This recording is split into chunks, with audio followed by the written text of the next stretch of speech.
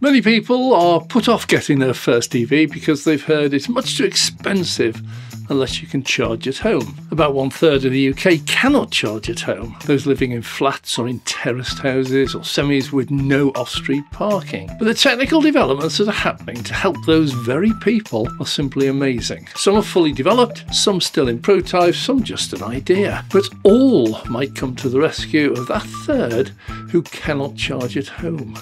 Yet. I'm Dave, this is Dave Takes It On. Welcome Titans. We're dealing here with those that do live on streets or roads but have no off-road parking space. Many semis and terrace fall into this category where the owner can often park outside the home, but that in many cases just doesn't help. Councils are very concerned about safety, and having a cable draping across the pavement is a definite no, and rightly so. But it is frustrating for those concerned. So close, but still so far. Well, that's different for those living in flats where they may be a considerable distance, both vertically and horizontally, between the car and the home. Now, we're already researching solutions to those living on, for example, the 17th floor of a building. Here, there are also some amazing developments. They're not included here, but they're by no means forgotten. We have in the past looked at cable gullies, and these are a good solution. We saw them recently at a power-up event in Liverpool. But there seems to be much confusion about them. Many councils just believe them to be cable covers. These are things they lay on top of the pavement, like usually rubberised, presenting a bump in the surface, which could hinder wheelchairs or buggies, and potentially present a tripping hazard. Well, these are in common use at concerts where cables have to be placed across walkways, and councils seem to have no problem with them there, with massive footfall. But the proper gullies that we saw present no such issues. Here, a channel is cut into the pavement and a rigid structure, like a long cage, is inserted where the top of the structure is flush with the pavement surface. These can produce no tripping hazards at all, nor any hindrance to pedestrians. Still, many councils just lump them all together and ban them. Well, at this event, we saw for the first time a very different solution from a company called Trojan Energy, and we managed to have quite a chat with them. So we're talking to Martin, your business development manager. So can you tell me what a business development manager for Trojan Energy actually does? Absolutely. So it's about coming out to events such as this one today here in Liverpool to talk about the company and about the product. Also to engage with local authorities because ultimately we install on their streets. Without their permission, we can't install. So probably 90% of my job is talking to local authorities, explaining about the product and trying to get their buy-in to installing on their streets. Well, they looked at it very simply. If you cannot lay anything on the pavement and you can't cut into the pavement, then just go underneath the pavement. Really simple. Simply burrow a good safe distance under the pavement and then bury your EV charger also under the pavement. So simple.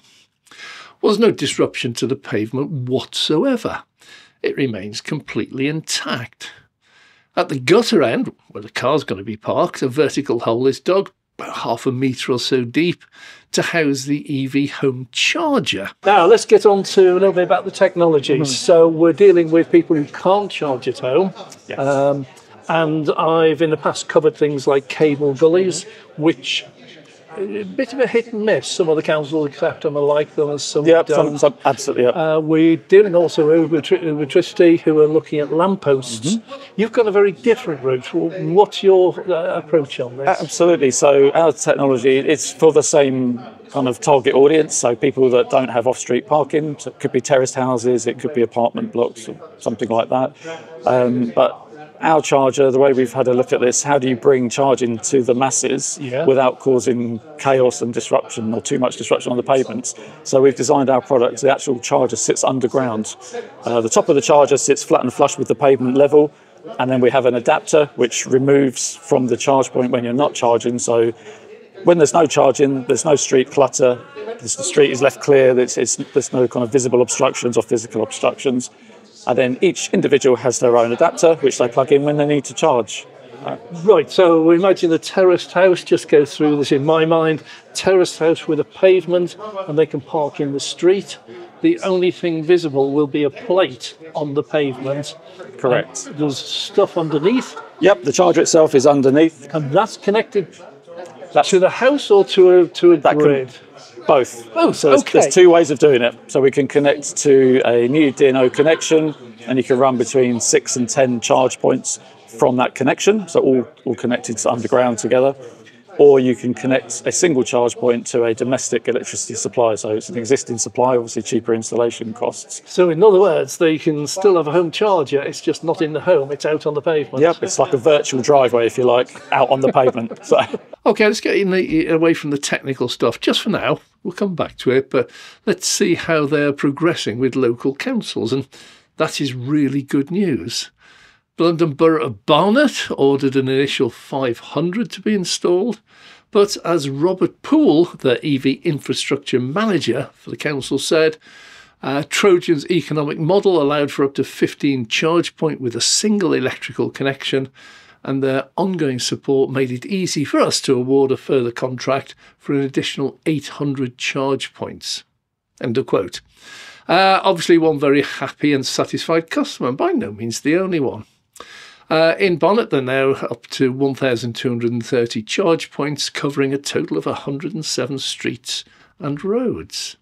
And Trojan's now working with many councils on similar projects like Bexley, Harrow and Camden, all in the London area, but they're now as far west as Ceredigion Council near Aberystwyth in far west Wales. Hope you like my pronunciation.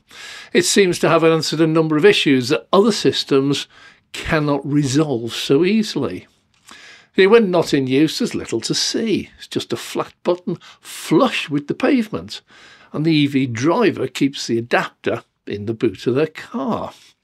When in use, the adapter is unobtrusive, it's right near the curb, so it presents much less of a hazard, and for nighttime use, it lights up. But they've also been very careful to make sure that the lights are designed so as not to shine into nearby windows, creating their own hazard. The system's being accepted by a growing number of councils, and the versatility of it is quite amazing. We met up with them in Liverpool at the EV Power Up event, and they're quite happy to talk to any council or any individual potential customer who shows an interest. So we're speaking with the Combined Authority, Liverpool Combined Authority, which is a number of councils that make up the Combined Authority. They're very interested in our technology and other EV charging technologies. They've got some funding from the government, which really helps. It's called the Levi funding for those that are not aware, which is really helping to roll out infrastructure across the country. So Levi is the local electrical vehicle infrastructure fund. So this is putting this stuff. Absolutely, stuff and each council area has applied for different amounts of funding. Right. Some, like Liverpool, are in a combined authority. Other councils are unitary authorities. They've just got funding just purely for that council. But the ultimate aim is to get EV charging on the street so that people can access that charging and transition to EVs. This is yours. This is all that you see. This is all you see. So I guess you mentioned gullies there. So in a similar scenario whereby we're connecting to the home electricity supply, the difference between us and the gully is that the cabling we do is all underground, which runs under the pavement and then up to the charger. So right, so you don't see anything on the pavement, see anything it's at all underground. All you see is this disc at the top of the pavement, which sits flat and flush. And underneath that is the charger? Underneath that is the charging cartridge, which slots into a hollow metal cylinder, which is what we call the base unit, which goes about 1 metre deep.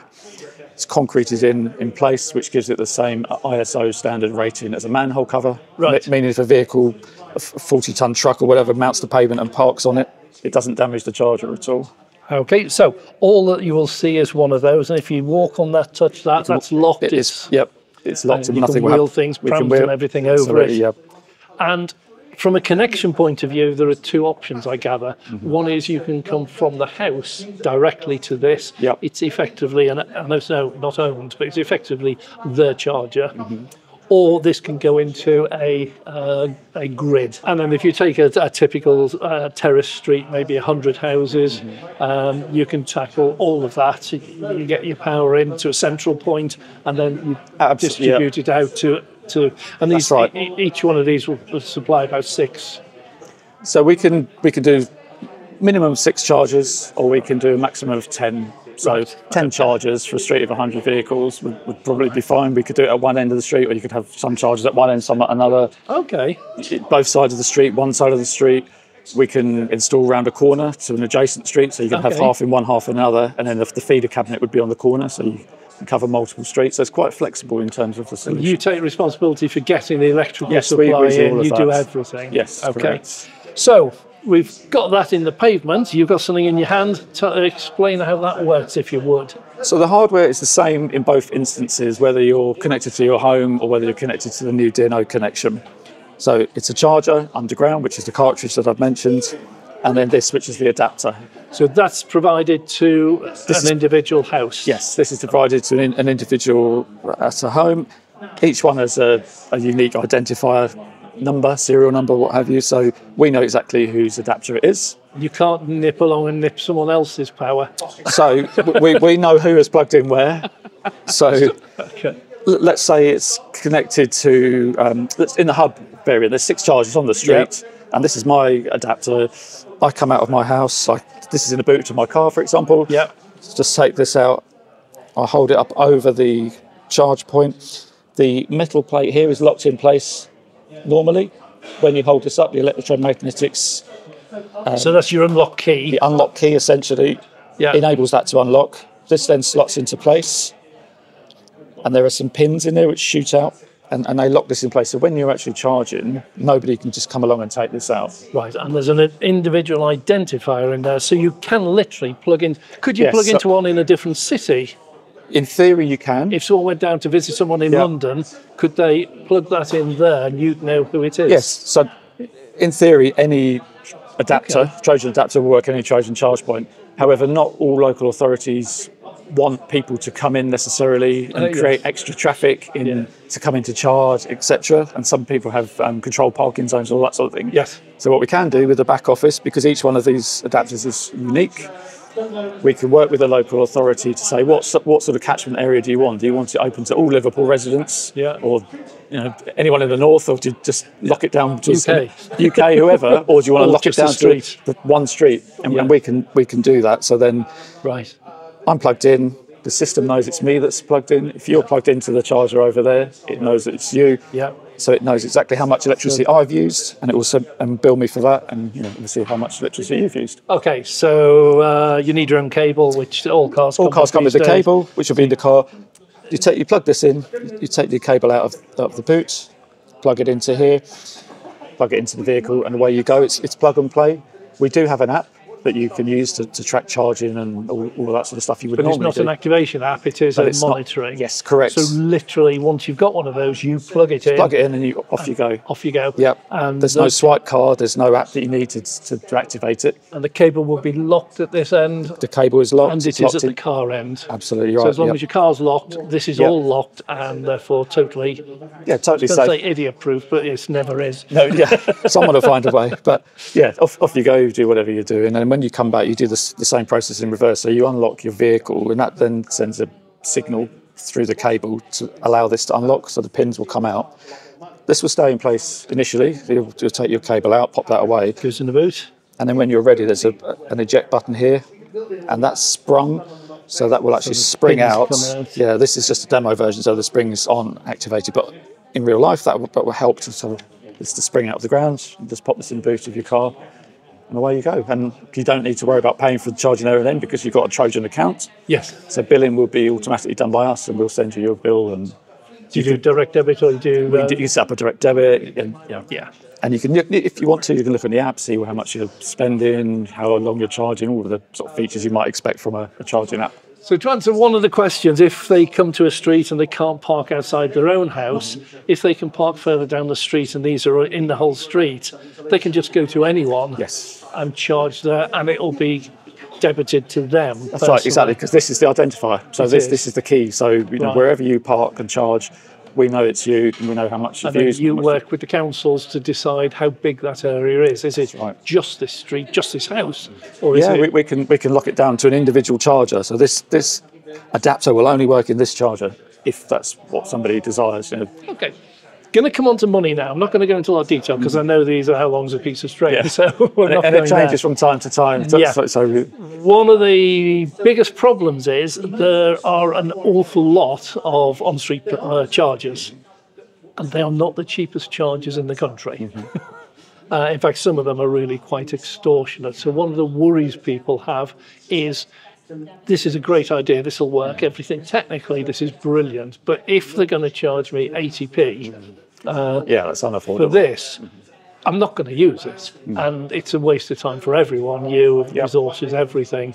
So one of the attractions, I know my viewers will already be in on this, is I want it connected to my house. So in principle, if I have a house and I switch to Octopus, for example, and have the overnight charging at 7p, can I run that tariff out of this? You can indeed. Right. That's going to come as a very welcome bit of news for them. That's kind of the golden bullet, isn't it? Everyone's looking for. And you could be down the bottom of the street in a different one, still charging on your home 7p tariff. So with the home connected version, which we call Aeon. So there's the charging hub, which is the multiple chargers, the 6 to 10. Right. That's a different tariff because that's not connected to a domestic supply. Right. So this one would be outside your house, and anytime you charge, it will be at the Octopus rate.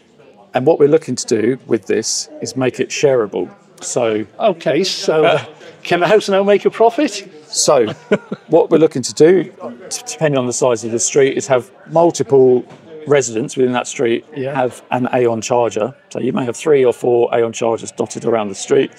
Those people are what we term as hosts. Yes. So they pay a monthly subscription fee, and that covers the installation, it covers ongoing servicing, maintenance. So there's no money up front? There's no upfront money. No, it's just a monthly fee that they pay, like a mobile phone contract, if you like. Right. To use this, and for that they get to access their home tariff on the charger outside their house. But also, if somebody's parked there, then they can't park there, they desperately need to charge. If they park on somebody else's Aeon, they also get their home tariff. It's portable because obviously, once again, the adapter knows who it is and what the tariffs are.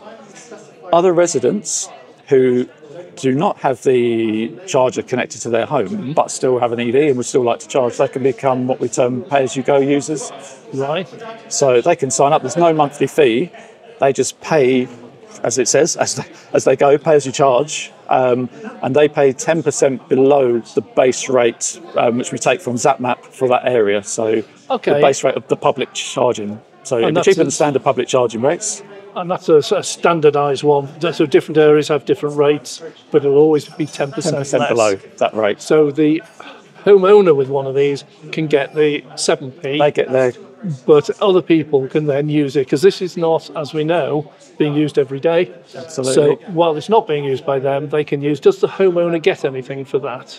Not with this current model. I mean, there are possibilities that there could be some sort of payback for the homeowner. We actually did a lot of market research and to say, what do you want from this? Do you want to be able to make money, or not, or what? Convenience. Or money or savings. The thing that came out of it, they just wanted to be able to charge conveniently and cheaply, as close to their home as they can. Yes. Yeah. So that's what we're trying to give them. I do know that we were looking at someone with an individual charger sharing service. So if my own home charger is not being used by me, I can rent it out. Yep.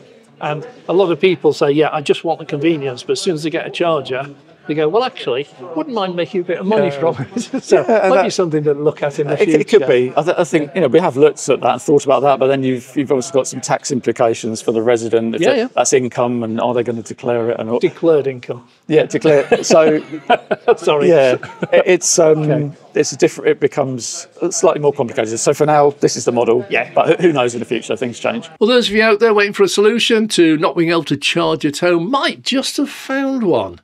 We will be keeping an eye on this and monitoring the process.